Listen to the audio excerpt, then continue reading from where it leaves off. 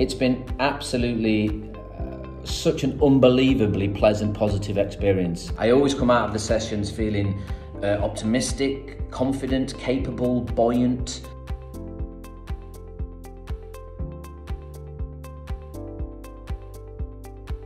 And I started to realise that it's not so much about what people want to see on paper, but actually what it is about you as a leader, what your values and beliefs are. And I was able to identify who I am in that respect. As educators and leaders, we're always busy, and coaching has supported me to be more selective and strategic in decision making. It's helped me be more open and adept at receiving and giving feedback, and more resilient in dealing with difficult conversations when those situations have come about in my career.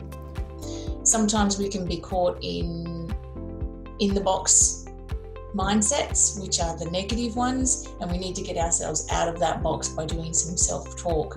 And I believe that even though we can be wonderful self-reflectors, there's always that opportunity to better ourselves. Being in the business of people is incredibly complex because every conversation, every interaction, every decision, everything gets delivered and interpreted through a human lens and causes some sort of a response in me and in those I'm interacting with. My workload hasn't changed. The challenges and pressures of being in schools haven't changed. But situations that used to be stressful have become easier and more productive.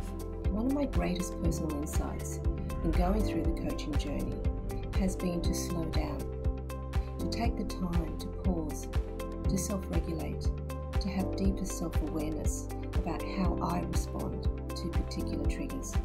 Often, it is my mindset, it's my barriers that can get in the way of problem solving and working effectively with others. What I love about coaching is that I own the process. So I've always been a big believer in owning my professional development and try to guide it in a way that makes sense in the big picture. I've seen amazing growth, not just professionally, but personally actually. So for me, it's been an amazing experience and I would recommend it to anybody.